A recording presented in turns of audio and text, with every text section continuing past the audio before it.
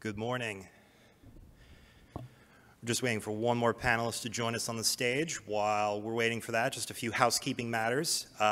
In the event we need to exit, exits are right here, clearly marked. Restrooms are right down the hall to the left. And we will be mindful to end on time so you can make your way to the keynote following. Anything else? Oh, yes, one more thing. Please make sure you download the app for the conference so you know where to go. You can fill out surveys. It's right on the iTunes App Store, and also there's a special link for the Android app displayed around the conference. So if you have any questions, just ask any of the good folks with the Ask Me or the staff here in the room. So with that, welcome to our first panel of the day. This is the Open Government Data Panel. I am your host and your moderator, John Stevenson. I am part of the AWS Global Public Policy team here and someone who has both benefited and worked towards open data. But despite my very minor role, I've been very big fans of the panelists we have here today because they've been driving a lot of the open data efforts, both from a policy and a business perspective, really all over the world. So what we'd like to do today is to have them share some of their perspectives, their thoughts, and where do they see open data going in the aftermath of the Open Data Government Act here in the United States, and also efforts internationally in places like Canada. I'm here to be the moderator, facilitator, to get the conversation going.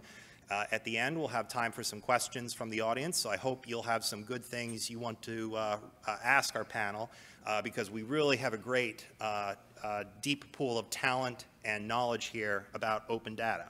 Our panelists are Mona Siddiqui, who is the Chief Data Officer for the U.S. Department of Health and Human Services. We're also joined by Dan Castro, Vice President of the Information Technology and Innovation Foundation, Tom Lee, who is the Director of Policy of Mapbox, and last but certainly not least, Jamie Boyd, who is the Director of Open Government for the Treasury Board of Canada. So let's dive right in to our panel questions. Mona, I'd like to start with you. Tell us a little bit about yourself, your organization, and why open data is important to your agency's mission.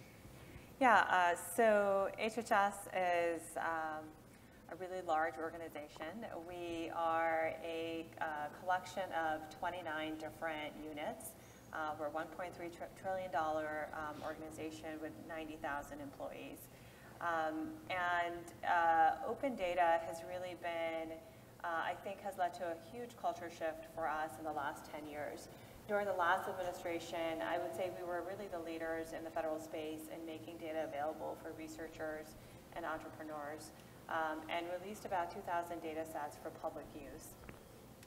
Where we really have been looking now is not only at how are we making data publicly available for our users on the outside, but also how are we helping facilitate that data being used by the 29 different units within HHS. Because oftentimes the challenges that exist for people to have access to our data on the outside are the same challenges that we face internally as a large organization in getting access inside. And so that has been the dual focus for the work that we're doing and kind of taking it to the next level, which I can talk about more. Excellent. Dan, I'm certainly very familiar with ITIF and have read your incredible, thoughtful work, but for the benefit of our audience, tell us a little bit about ITIF, what you do on open data, and why it's important to your work. Yeah, so thank you, and thanks for the opportunity to be here. So I'm with an organization called the Information Technology and Innovation Foundation. I run our Center for Data Innovation. So we're a think tank. We're focused on the intersection of technology, data, and public policy. Our mission is really to help policymakers understand how data is a new kind of lever in government that they can use to help achieve better outcomes, whether it's in healthcare, education, or any other public goal that they have. And so part of the way that you can use data is through open data, through making more data available and accessible, through improving data quality, through thinking about how data is collected and can be shared with different partners under different mechanisms. And if you kind of go back, it was when Obama first came into the office as president, that on his right at the very beginning, there was an open government directive that said openness is going to be a key part of how government goes forward, and data is going to be a part of that. And they moved forward and they started doing a number of open data projects.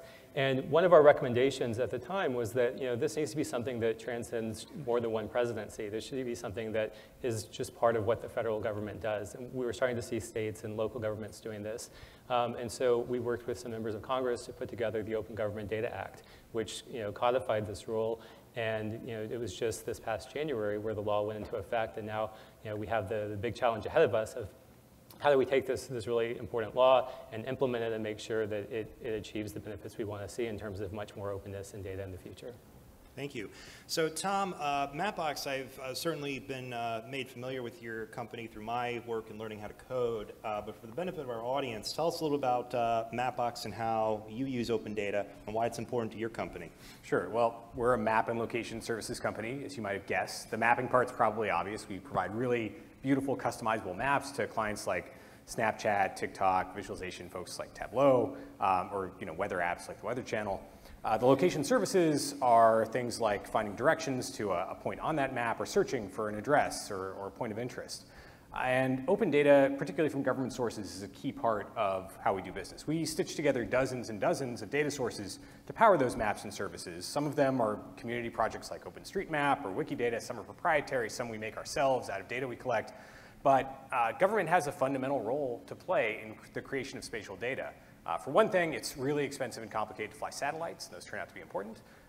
Government tends to be involved there. And for another, there are types of data that are crucial to our business that government is the source of truth for. So the address number on a house, they get to make that up. The boundaries where a district or county begins and ends, like that is canonically defined by government. So they're always part of this flow. And ensuring that that data is accessible and useful as basic infrastructure for everyone in the industry and everyone out there who needs to use maps in the course of their daily lives, that's a crucial part of any open data policy. Jamie, we've talked and we started this panel talking about the United States Open Government Data Act. But that's certainly not the only government in the world that's really been leading the way and really been driving forward open government, open data. So talk to us a little bit about what's happening at Treasury Board of Canada and just Canada's open government efforts. Absolutely. So first of all, it is so exciting to see a room full of people who want to talk about open data. So thank you for coming out to join us for that.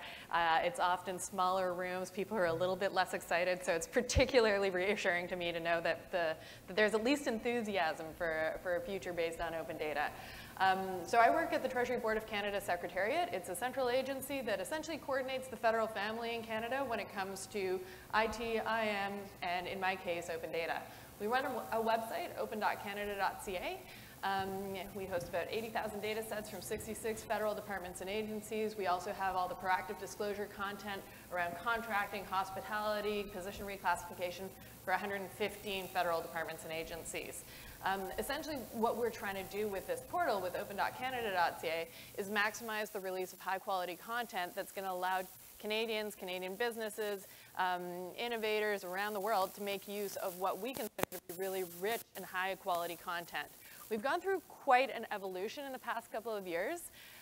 We started off in the sort of late 2000s just saying, let's spit out all the data that we can. So in Canada, we have a huge country, obviously. We've invested quite heavily in our satellite systems. We have great geospatial data. And I was like, fantastic. We'll take that and we'll open it up, allow people to do what they will with this open data.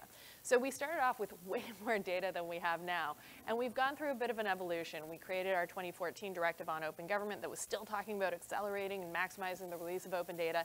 And over time, we realized that it was more important to focus on quality, predictability, and really availability of the things that people wanted. So over time, we've consolidated a lot of our data sets. We've built a lot of capacity within the federal family so that folks can better understand what innovators like our friends at Mapbox or anywhere else in the ecosystem, what is it that they're going to use to really advance service delivery to citizens. The kinds of objectives that we're embracing when we push on open data are things like transparency. You should know what your government is up to, your taxpayer, you should have that awareness. Accountability, so you should know what kind of decisions I'm making as a federal official when it comes to government procurement. You should be able to easily understand that sort of thing, and that's exactly why we lowered the threshold for proactive disclosure of grants and contributions to $1, so you can see all federal grants and contributions in Canada now. And citizen participation.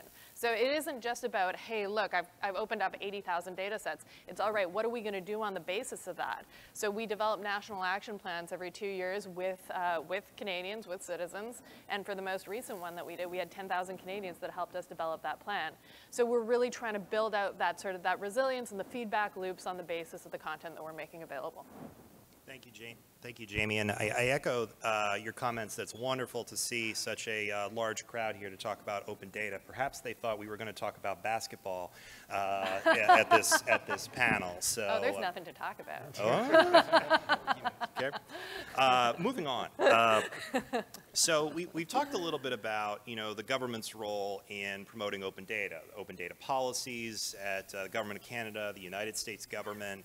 But I'm curious for the panel, and this is an open question for anybody, what's our private sector role? Here at AWS, we make a lot of data available free and open to the public using our storage and other products.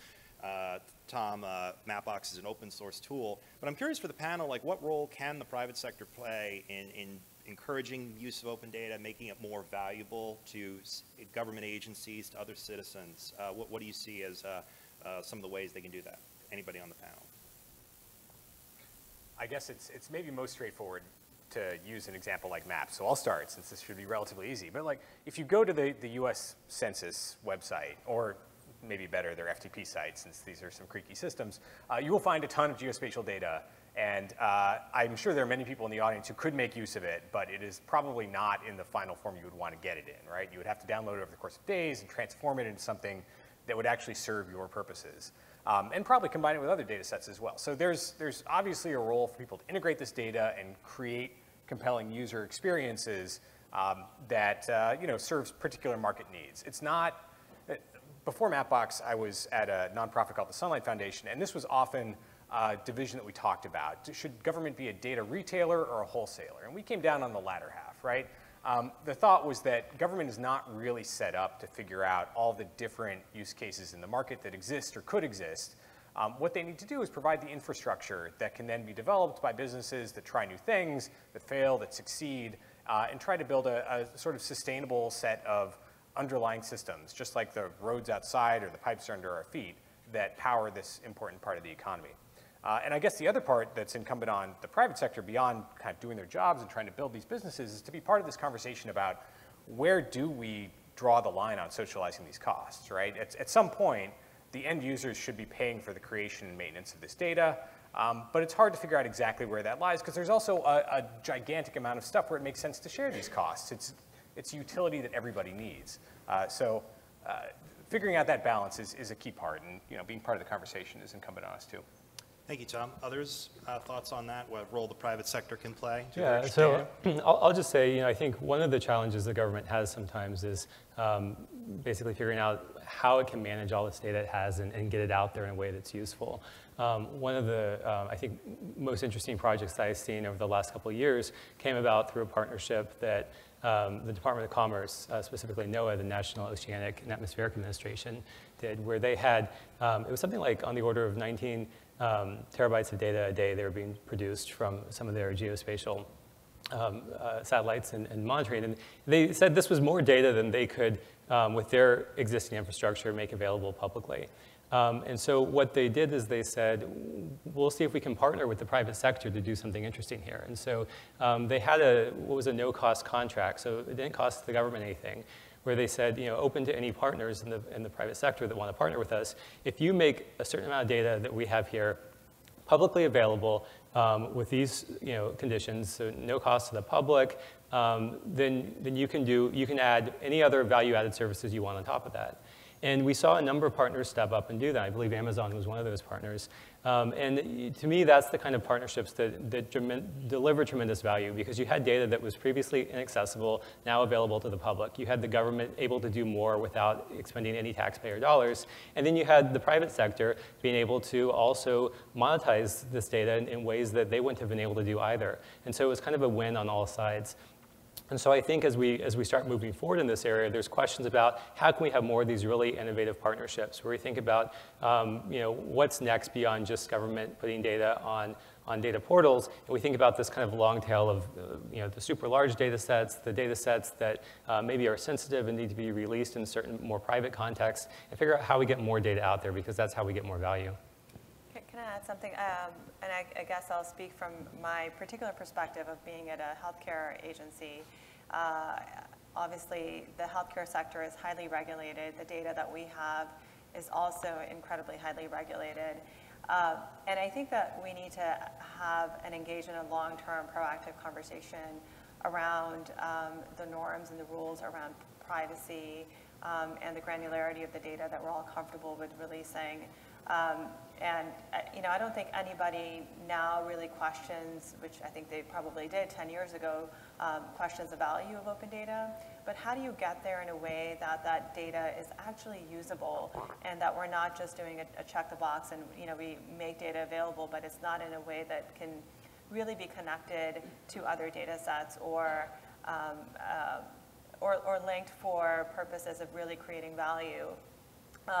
And I don't really see that conversation happening right now in a robust way across the public and private sector. And I think it's no longer sufficient to do a lot of hand-waving around open data. I think we have to have a really deep conversation around the limits of what we're comfortable with sharing, whether it's behavioral mental health data and how do we feel about that as citizens and as a government. Or it's other information that can be really highly sensitive. And so what is that calculus between value and individual privacy? Absolutely. I'm just curious, just by a show of hands, who here is in the public sector? And private sector? All right, so it's a little bit biased towards the public sector. It's helpful context. I've been working in this space for a number of years, and I think that the role of the private sector in maximizing the value and impact of governments opening up data is unprecedented. I spent a lot of time talking my face off about digital change, and no, digital change is not gradually happening to us, it has happened. We live in a world where, sure, I'm opening up really high quality road network data. Pretty sure Uber's got better road network data than I do, right? Same goes for labor market data. Employment and Social Development Canada has fantastic data. Pretty sure that if we were to mash it up with LinkedIn data, we would be better off collectively, right? So you can think of really interesting case studies where the private sector can not only innovate often better than the public sector with the value of the data, but it can also add to it in really exciting ways. Now, of course, there are all sorts of interesting dynamics in terms of how do you monetize that, how do you allow it to sort of build out your business model, but you can really easily think about using data that is in private sector possession to build ecosystems that are going to be more powerful and sort of more robust than they would be on your own. So I'll give you a very quick example. A major car manufacturer came to us and they said, hey, we've got this cool new fleet of cars. They've got these little sensors, and as they're driving along the road, if they bump, they'll send, they'll basically indicate that there's a pothole forming. So that's an example of opening up that data. You feed it into the municipality, and they can say, I've got a road issue, right? And now I'm filling up a pothole before it's turned into a major sinkhole. We have cold winters and the roads are terrible in Canada.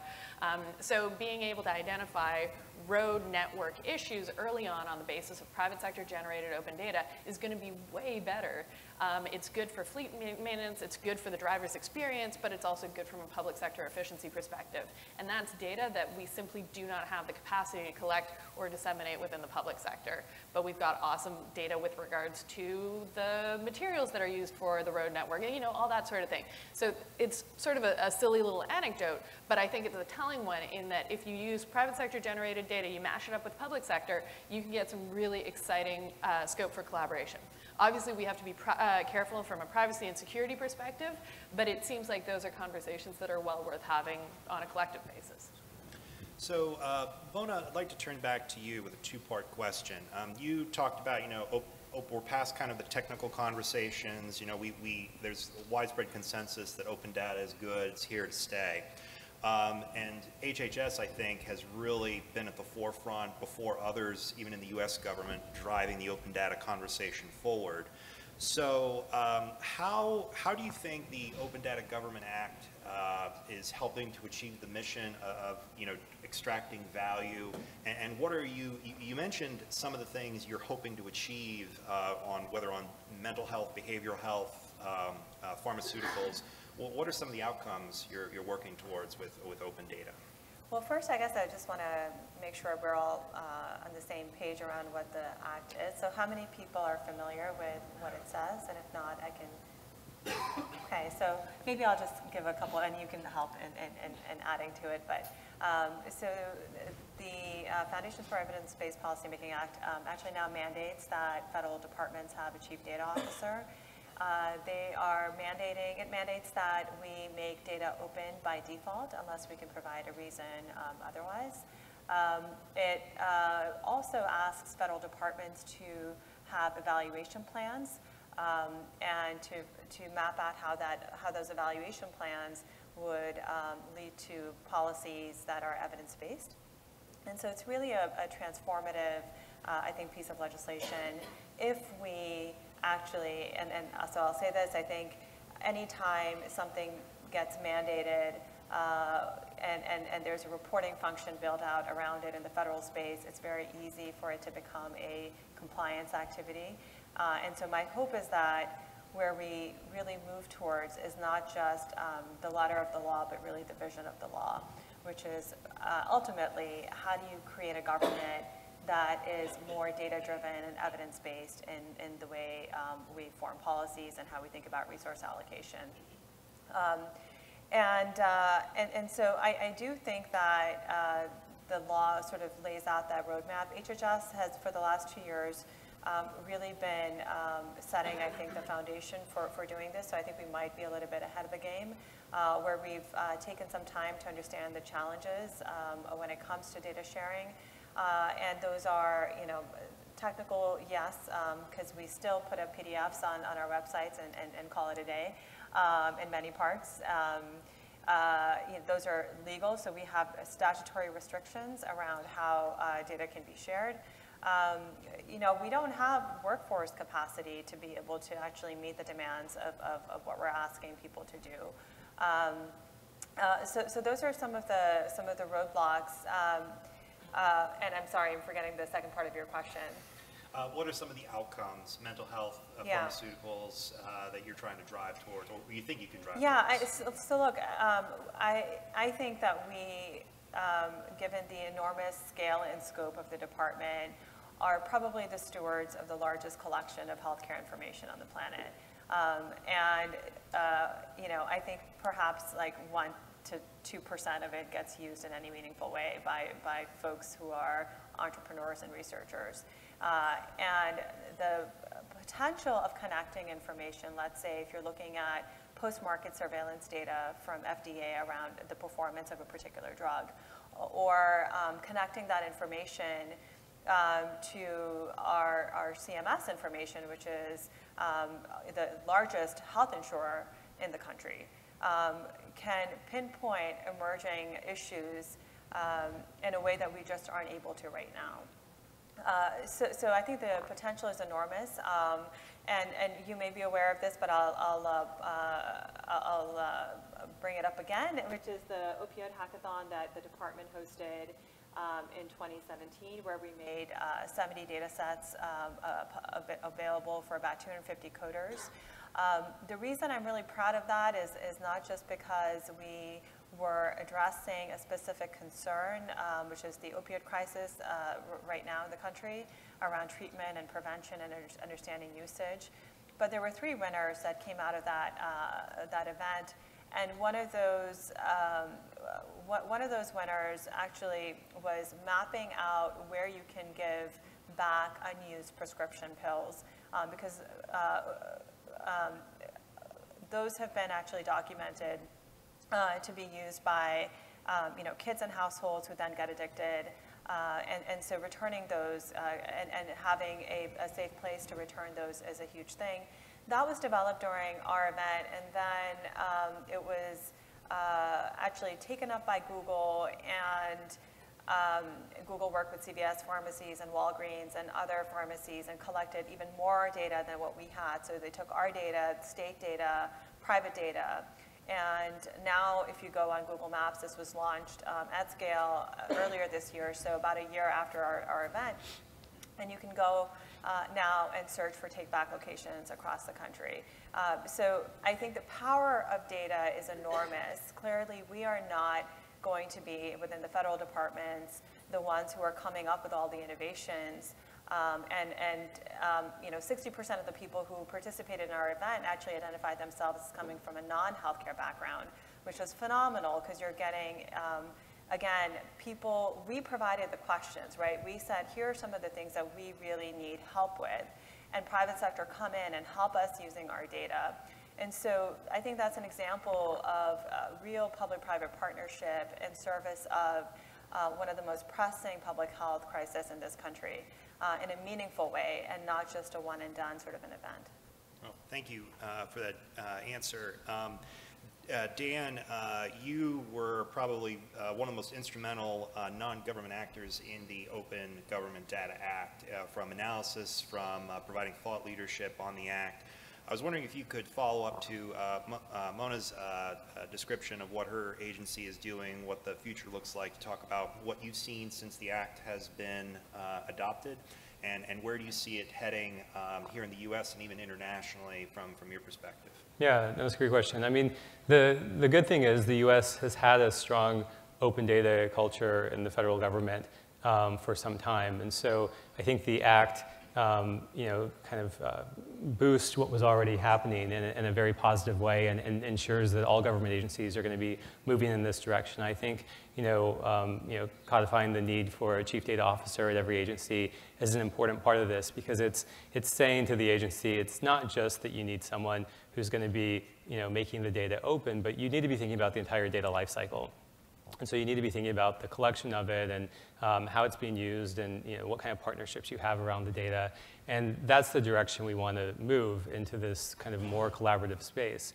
As Mona said, it's not government that's going to be doing everything with the data. It's this kind of new way of thinking about government and its relationship with the public, where it is collaborative, and it's also more transparent, and I think that leads to better outcomes. So the bill passed in January.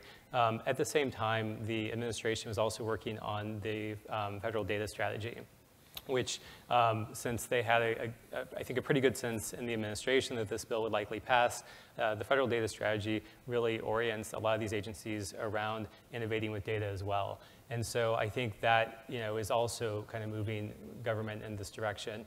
And then maybe the third point I make here is that the Open Government Data Act applies to all federal data, but there's also been some other legislation that's focused on spending data within government, and making that open and standardized as well. And so a lot of government agencies have basically already gone through this exercise of, how do we put data in machine-readable format? How do we make it available? How do we create it so it's more useful around their spending data? Now they're thinking about, okay, that spending data is a little bit easier, because it's all basically the same type of data. It's amounts and where it goes. Now we can apply that same type of thinking, though, maybe more creatively, as we have all these different types of data sets, and we're thinking about how to use them. And so, one example that I've seen that's come out, kind of post Open Government Data Act, is with the Department of Education. And they made a commitment. They have College Scorecard, which you go and you see ratings about different universities and outcomes. And they said they wanted to go further. They wanted to drill down and have more granular data. And so just recently, it was about 2 weeks ago, I think, they released it was a beta data set. It included not only data at the university level, but also at the at the major level, so the different majors that people pursued at a lot of universities, and then what their student loans look like after a certain period of time, what the default rates look like, that kind of thing. And that's where I think we're moving into this area where they recognize, yeah, this data is useful, but you need to go further. If you want to empower people, if we see how people are wanting to use this data, they want to use it to make a decision about what do I do at a university. Okay, it's not just where do I go, but what do I do once I'm there. And so they're moving in that direction. I think that's what we want. And then the question is, how do you keep going further in this direction? Because the goal has to be to have this kind of feedback mechanism so the government's hearing what's working, what's not working, and we keep moving to the space where it's really about how are you empowering the user, whether it's business or consumers. Dan, if we may stay with you, you've done a lot of research on emerging technologies. Where do you see open data helping things like AI, quantum computing, and some of the new tech out there that we're very excited about? Yeah, and that's a great point, because part of, we're doing a lot of research right now assessing where the US stands in terms of artificial intelligence and how this will affect US economic and national security. And what we see is that the United States faces a significant challenge from Europe in terms of the amount of research R&D that's going on in that space, as well as from China in terms of the Chinese strategy in AI, as well as Canada, who's doing a lot in this space as well.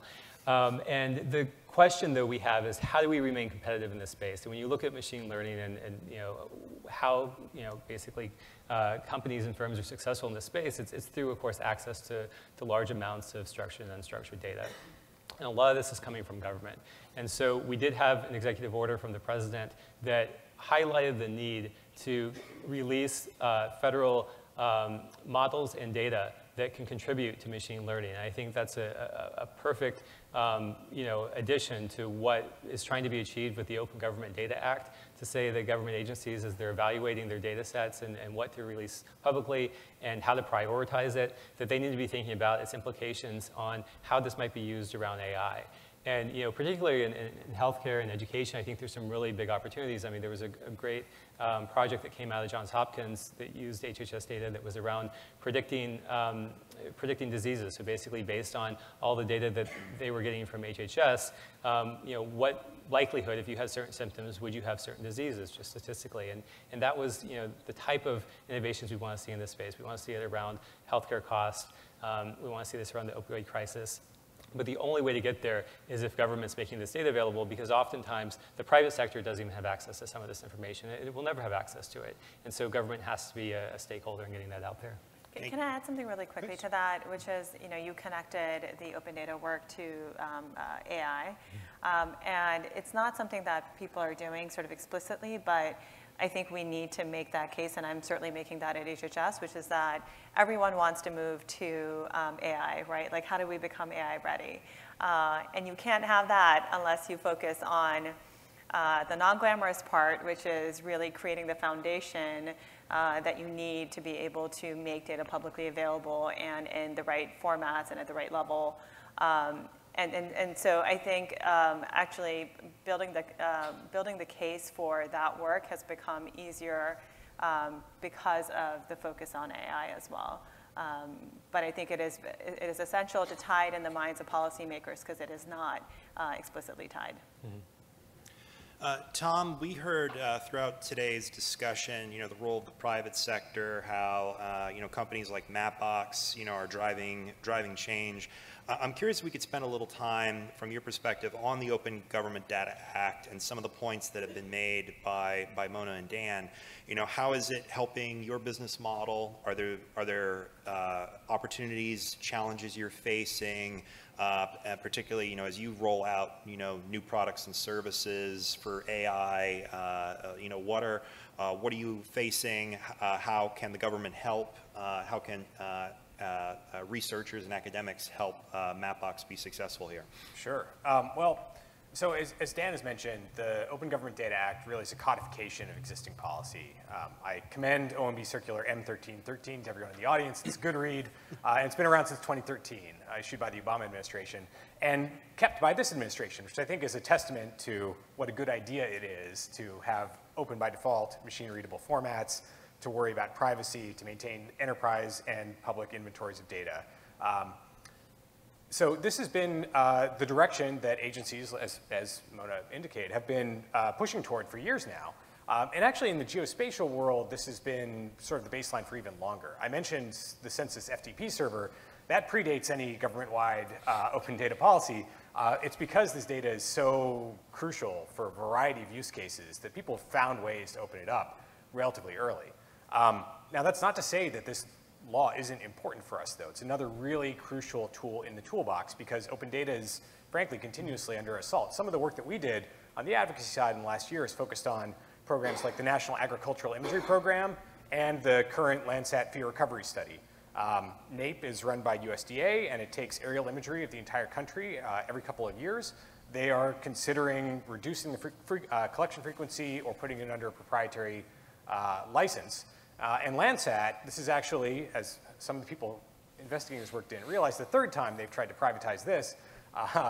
It hasn't really worked very well in the past, and I don't think it's a great idea this time, but folks are understandably looking at this because these programs are expensive to run, and they want to try to recover whatever costs they can to make sure they can keep the lights on. Some of the proposals, frankly, are in direct tension with that aforementioned circular, and now they're in direct tension with the law of the United States. As we make the case for why this data needs to remain open, those are really important things that we can bring to bear in our arguments. They are new planks for us to push on. From my perspective, the remaining really difficult open questions in the open data universe for geospatial tend to involve bureaucracies that have set ways of doing business where it's not going to be open to it's not going to be easy to pry open these data sets because they're revenue streams that the Postal Service counts on, or they're data sets that the Supreme Court has said the census can't share, or they're maintained by state and municipal authorities that DOT has limited levers to get them to share or improve data quality on. So yeah, I would say open data, the Open Data Act, absolutely important and essential for us to continue making the case and preserving the resources as they exist. I think that the future of advocacy on these questions, though, at least in the geospatial world, is going to be some of these really thorny interjurisdictional ones.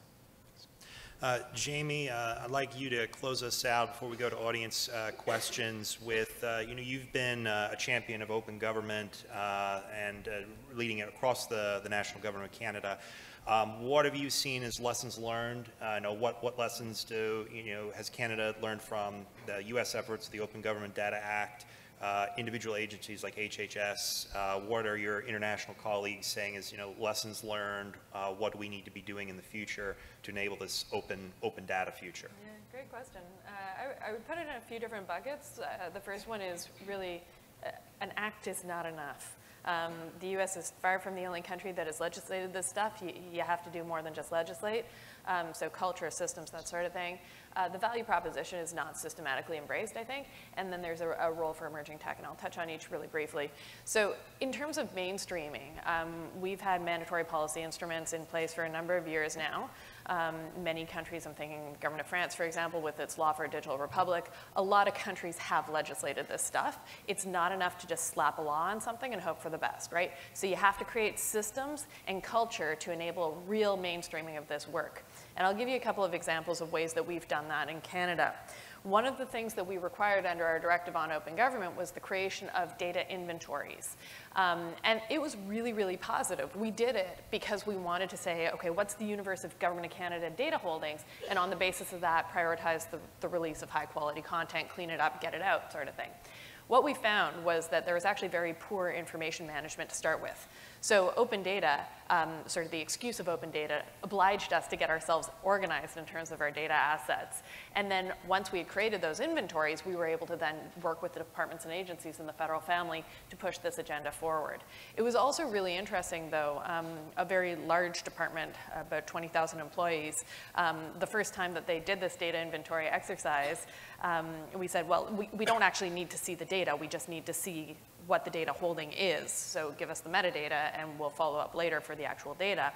And the first time around, they told us that I think it was something like 55% of their data was too sensitive to even name. I was like, to even name, are you kidding me? Like, I know that governments have no-fly lists. Like, the fact that you have a no-fly list is not, maybe the content of it is sensitive, but the fact that, like, 55%, you're dreaming in technicolors, right? And so then we go and we do our capacity building, and we talk about the value of open data, and we went around a year later, and we did the same exercise again. And we said, okay, you do your inventory, your list of data sets, and if it's too sensitive, whatever, just call it X. Second time around, any ideas what that percentage was that was too sensitive to be named? It was 8%. Okay? So nothing had changed. The data was not less sensitive. We just had a better understanding, and the culture had started to shift. So the department was saying, okay, so maybe there's privacy risks associated with the content of that data set, but I have tools and understanding on how to anonymize or how to get that data to a format that would be appropriate for public consumption. Right? So that culture building is really, really important and absolutely painstaking. So that's a big piece of it. Second sort of set of lessons learned is around the value proposition. There is still a lot of work to be done. I go out and talk to government entities all the time, and I say, well, the fact that trucks are getting over the border efficiently between Canada and the US, that's open data. The fact that, so I'm from Western Canada, just north of Washington State, the fact that we know how to fight fires efficiently in the summertime when our entire province is on fire, that's federal geospatial data mashed up with provincial historical data on the prevalence of forest fires with predictive modeling around the spread of forest fires. And then there's actually a company you can slap on the little VR goggles and you can simulate being a forest fighter in a helicopter fighting these fires, right? And so it's kind of cool for us to be able to go out and say, open data literally saves lives. And you get these people who are kind of staring at me the way you're staring at me right now, like, really? This lady is nuts. But no, seriously, the value proposition of open data is very significant. And in the digital world, it's only becoming more and more significant. And that's the third sort of bucket of lessons learned that I would focus on. And that's that emerging tech needs open data, right? You look at, like, everybody's talking about AI. Great, fantastic. How are you going to train your AI? Right? You need excellent training data, and some of the best data for training a lot of the machine learning algorithms right now, at least in Canada, is Government of Canada open data. Right? So I just mentioned earlier that we engaged about 10,000 Canadians around the development of our 4th National Action Plan on Open Government. Well, I took all that content and I released the raw, unstructured content in a very, very loosely structured data set as open data. And I know it sounds weird, right, to say you took unstructured qualitative data and released it as open data. Yes, we did that. And now we're training AIs on the basis of that, right? And so now you've got Canadian startups that have fantastic training data and are able to compete on the world stage because they were able to train their algorithms with better content than many other countries have, right? So we need to think through what emerging tech is going to do for our ecosystem, how can it help us push this agenda forward, and how can we have this sort of cross-sector collaboration to build out, ultimately, better services for our citizens. Thank you, Jamie, and thank you for that look towards the future and sharing the efforts of the Canadian government. We have a couple of minutes for some questions from the audience of our distinguished panel. I do want to make sure we get you out on time for the big keynote this morning.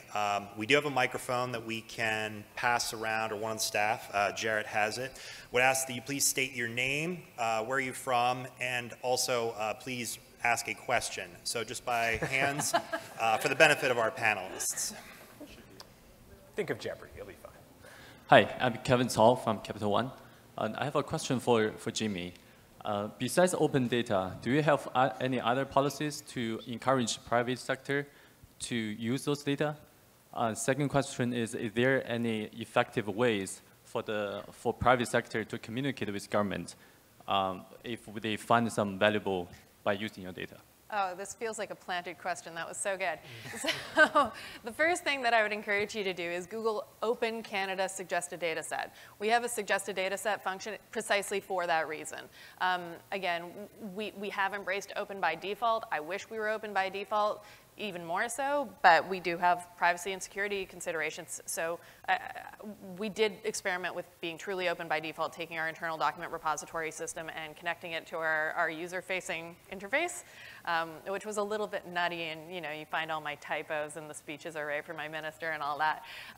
But yeah, we can be open by default, but to a large extent, a lot of the really valuable data often does have privacy considerations. So we can't just say, oh, it's open, and if you find some private information, oops, right? So we do have to take risk-based approaches, which is why we've really drawn on this suggested data set function. So people go on there and they say, hey, I wish I could have some data on whatever, and then my team will go out and work with the departments and agencies to see if we can find that. And you find really interesting cases of service providers and things that I would never think to prioritize. There was a company not that long ago that desperately wanted fish concentration data. And I was like, okay, sure, we'll see what we can do, right? And the service that they're providing, the company's called Fishboy. It's, you can go and you can say, hey, I want to go fishing, and it'll say, oh, you want to find pickerel? All right, go to this lake here, and it's this fun little tool for, I guess, optimizing the fishing experience. Not my personal priority, but there's some person who's created a number of jobs. Same kind of deal. There was a request to access a 3D scan of our fighter jets from a federal museum. Again, it's like, sure, you want a 3D, go nuts, right? What they ended up doing was creating historically realistic video games. And they ended up generating a company that now has 35 jobs in Toronto on the basis of open data around fighter jets. Like, I would have never dreamed up that use case, but if you take a demand-driven approach and you publish with a purpose, I think we can have really positive impact. We have tried to work a little bit with incubators and accelerators. So one of Canada's biggest incubators is Communitech, based out of Waterloo, Ontario. That's been pretty helpful. I think the other really big tool for advancing open data sort of on a collaborative basis is federal procurement. We do a lot of work, like when we're generating data on a cross-sector basis, we'll encourage folks to release the data. Sometimes we require it. All the contracts that come out of my team, they're required to, any IP that's generated is required to be released under our federal open government license. So I think that there are tools that we can put in place to make this more systematic. We have time for one more question. Who's it going to be? Jared? Hey guys, Sean Lewis. I work for a consulting firm that consults for the government. A lot of the problems that we run into when it comes to working with data, especially interagency data and cross-agency data, is standardization. So location data, names for things, kind of the whole governance. How do you guys suggest getting Department of Defense and Department of Justice and all these different agencies speaking the same language when it comes to using the same type of data? No, please, go ahead. I'd say, I agree with you 100%. It's a huge problem right now, and I think doing open data in the first place helps get agencies to start talking to each other.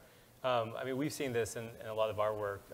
We focused on a number of different issues where, for example, we were looking at data around sexual assault. One of the reasons you can't get a good number for this is because every agency reports and defines it differently. And there were, I think, 19 different definitions there. So the data was just completely incompatible, right? Even at the point of collection, not even at the point of release. And so I think the way you solve these issues is you have to have communities of practice around different types of problems. I think we're starting to see that where government agencies are trying to orient themselves around particular problem areas. And then they come together and they say, well, here's our joint assets. And then how do we make these assets work together? So you're seeing that with the opioid crisis, for example, with states, and they have these, the prescription data monitoring programs, and they're starting to say, okay, if we're collecting this data, can we collect it in similar ways, and is this interoperable with the other types of data? And then we have the prescriber data that's coming out of these prescriber systems. Are we getting that, and can we pull it out? And I think that's the only way to attack these is by having these focused areas of problem solving.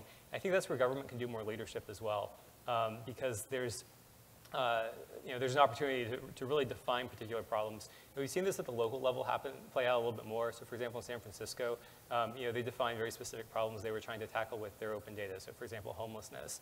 And they developed whole systems around, here's the data we have and here's where we're pulling it in. I think that's the only way you move the conversation.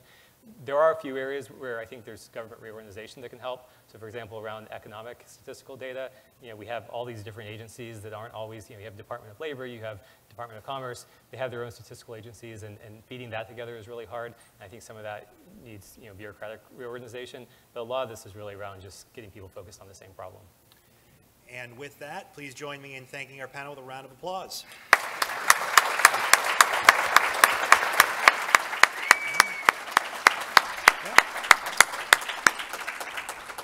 And please join the rest of us, convention attendees, for the keynote in Halls D&E. Thank you very much.